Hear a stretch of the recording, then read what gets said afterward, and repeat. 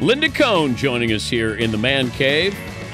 5,000 sports centers. How many did we do together? You know, not enough. What the heck?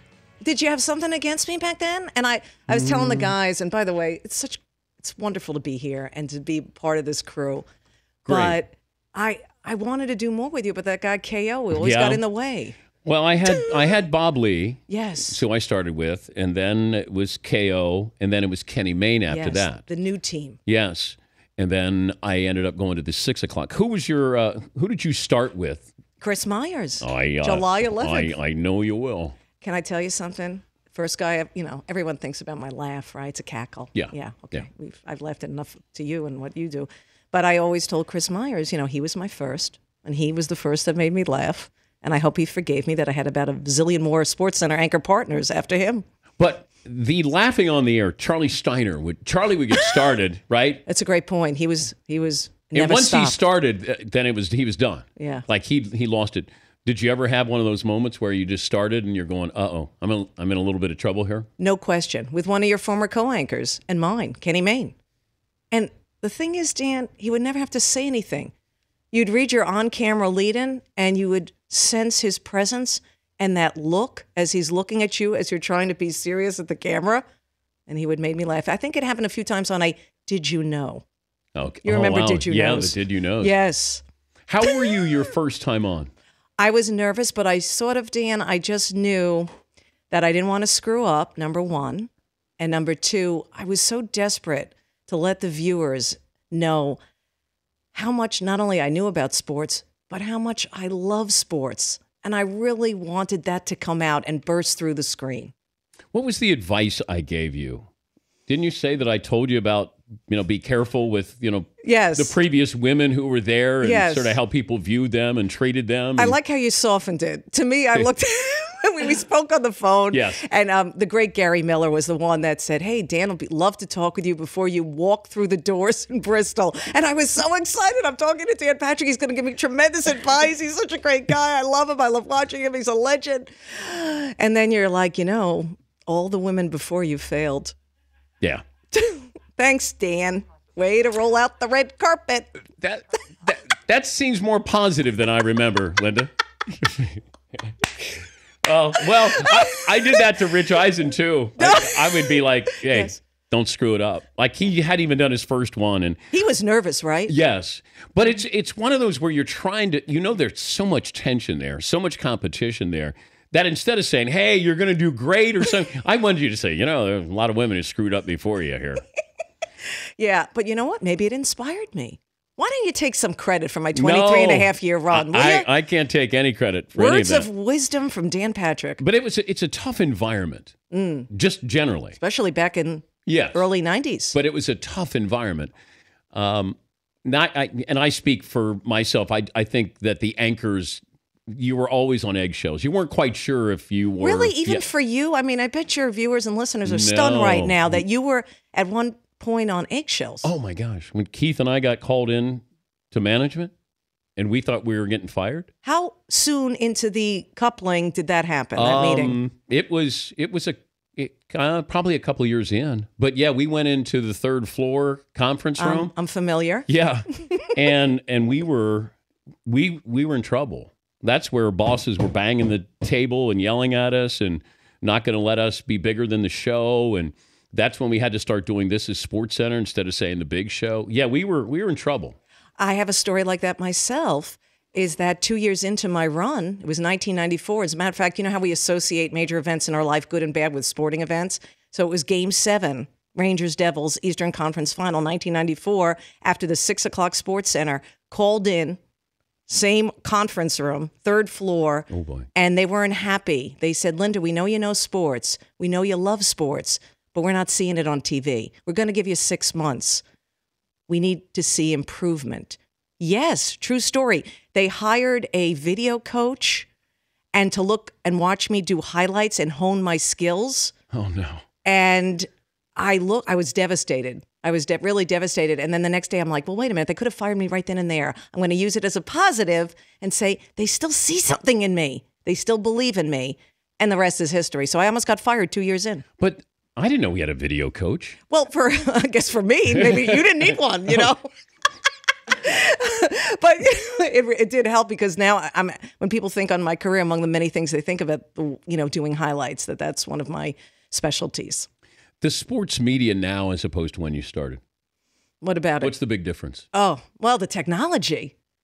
Were you there in that meeting? I remember tall Scott Van Pelt standing up in front of the bosses when they were trying to explain to us, hey, we know you take pride in writing everything you do and setting up the drama for a highlight. Mm-hmm. But we have an idea. We are going to tell the viewers who won the game before you even give them the highlight and write the on-camera lead and to set up the game before. In other words, welcome to the bottom line. Wait, when was this? This was like what, mid-90s, 94, 93? I was at that meeting. Weren't you was there? I? No. Didn't you go to these mandatory talent meetings? I don't think so. I don't. Do you remember the birth of the bottom line where we would tell people the score before we even gave them a highlight? It crushed us. Scott Van Pelt stood up and said, are you serious? That doesn't make any sense. I didn't know that. Breaking news here on the Dan Patrick Show. I never would have adhered to that. That's for sure. Here, let me tell you how it ended. There's no buildup, no drama, no nothing, no anticipation there. Oh, my God. It's everything what sports wasn't. Do you know that we met prior to SportsCenter? Please fill me in. You obviously made an impact. Yeah. We met at CNN in New York. Oh, wow. You came in from Seattle? Yes, right. Yeah. And I was told by my boss to show you around that day. And you were in our New York, we were at 5 Penn Plaza. And nice. You came in, and Artie Burko was my producer. Artie Burko. And you came in, and I remember that my boss said, show her around. I don't know what happened after that with CNN, but the next time I saw you was at SportsCenter.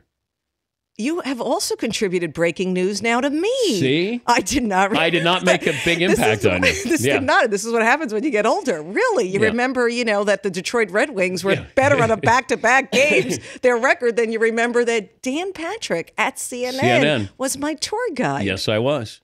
Yes. I'm sure you did a great job.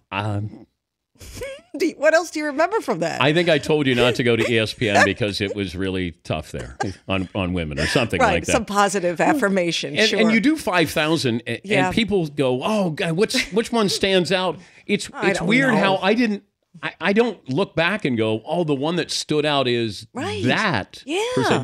It's same with me. Like we delivered the mail is how I viewed it. Yeah, and not that it was boring because every show was really unpredictable like sports is and should be. And that was great. But you're right. Of all the interviews I have done, that's, of course, the big question. Yeah. And I said, I don't know, it's one big happy blur. A cloud, but not a dark cloud. A bright cloud, a happy cloud. I'm floating. But it really was. But you know what? Sadly, the ones, if you did have to ask me to pin a show down, there was a sad show that I did, and I'll never forget it. It was after we lost Tom Mees. Yeah. And I worked with him a lot early on when I joined SportsCenter on those late 2 a.m. Easterns on the weekend. And he was great because so many reasons. He had that passion for sports, very animated. And he was, people who don't know Tom Mees, he was one of the first at ESPN. Yeah. And we lost him in a tragic accident. But I had to do the show, the Sunday morning show with Jack Edwards. And it was all about remembering Tom Mees. And what's really bizarre, and even Jack Edwards said this to me, I appeared to take on his animated style, his antics as I was doing the highlights. Very handy, moving like that, looking at my co-anchor, trying to get them involved. After the show, I'll never forget, Jack said to me, he goes, it was so eerie that there was an inner Tom Mees to you. So you do remember certain shows, but ones with meaning. Yeah, but you don't. I did remember that one. Yeah. And I had to do the Tom Mees, Valvano, when Jim Valvano died. Okay, yes. And he said, I remember those, not like funny shows as much as it is that when Valvano died, Tom Mees died. When the Cleveland Indian pitchers died. In the boating accident. In spring training. Yes. And I remember you're looking at that camera and it feels like it's looking back at you, just so curious about what are you You're supposed to be, presenting this in this regal manner. I'm an anchor here. I'm thinking I'm no different than anybody who's out there now who's absorbing this. Like, this is really, really difficult to deliver this without being emotional. And you're not allowed to be that way. But when Valvano died, I thought I was going to cry on the air. It was that deep and painful. And, I think we allowed ourselves to show emotion without getting in trouble. Like, we were okay with that. But it was usually goofy emotion. Not real emotion, raw emotion. And that's what came out with a couple of those shows. But ask any of your viewers or listeners, that's what they love most. And that's why they have an emotional connection. They had it with you. They have it with you now, obviously. But back in the day in SportsCenter, Dan, that's what people tell me. We're their comfort zone. Just like we have an emotional connection, and I still do, with my teams and certain players. For these viewers of SportsCenter for back in the day, that's why SportsCenter will live on. I really believe that with all the changes. Yeah. I just believe that because people are in their comfort zone, whoever's in that chair watching. Well, you don't know what role you play in somebody's life. If I was doing the 11 o'clock, I'm seeing you before you're seeing me before you go to bed. It's the last show you might be watching. Do we put a smile on your face, something to think about, and then that next morning? Or if you're doing the re-airs or you're doing late night and somebody's watching or children are watching in the morning, that impact, appointment viewing, is never been lost on me, that you allowed us to come into your world and to be able to do that. And you've been doing it for almost 23 years now. And plus, and I say this with you and Susie and Andrea Kramer, right? To do it at a standard that it wasn't about being a woman. It was about just doing it right. And that's the best compliment you can give me. And when I first started, I'd run into people, wherever I am, and they would say to me, Linda, don't take this the wrong way. And it was always the 18 to 34 male, which was our demographic. Yeah. But I never took my sports from a woman before you. Yes. And you mentioned two amazing legends, of course, and Susie and Andrea as well. And that's the best compliment. Yeah, because I think that we want to categorize it and say, well, as a woman. Yeah. But you can't be as a woman on SportsCenter. You have to either know it or you don't. Right. And that's where when you're a co-anchor with somebody, you want to know that they have your back, that they have something that they could add to it. Or if you don't know something, they know something. That teamwork that you have. So to have that, and it should be a compliment, because you and Susie Kolber and Andrea Kramer, it was, you did your job. You didn't do your job as a woman.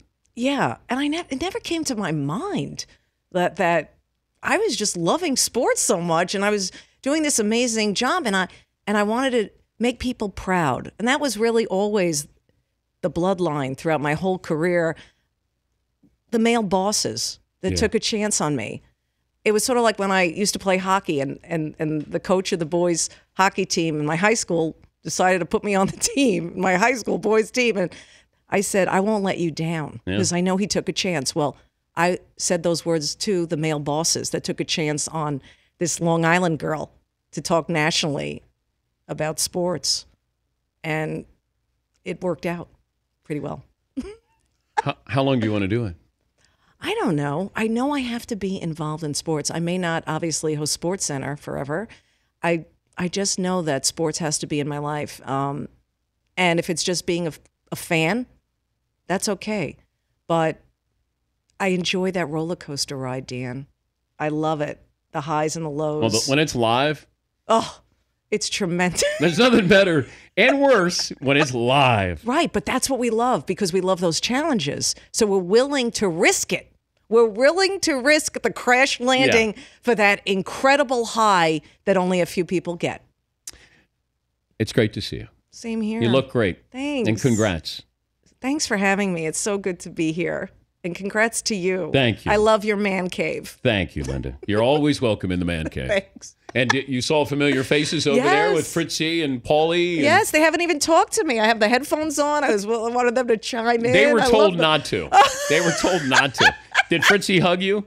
I got the hug. Yeah, Paulie. I do remember the first time Linda filled in for you once or twice at ESPN, maybe 2005. I didn't know Linda, and she always, I didn't know at the time, covered up her Long Island accent for TV. Attempted to. And she came over to radio and started talking to me. I was like, wow. But she crushed it on radio when she filled in for you. She was a blast. Oh, so you had the accent on radio. Yeah, because, you're sort of like, you're just ad-libbing. You're just having a conversation. Yeah. And that's another thing I'm most proud of, Dan, as I talk faster. The accent comes out. I don't want to lose who Linda Cohn is. I don't want to lose who I am. That's why I've never become jaded about sports or players or athletes, my teams.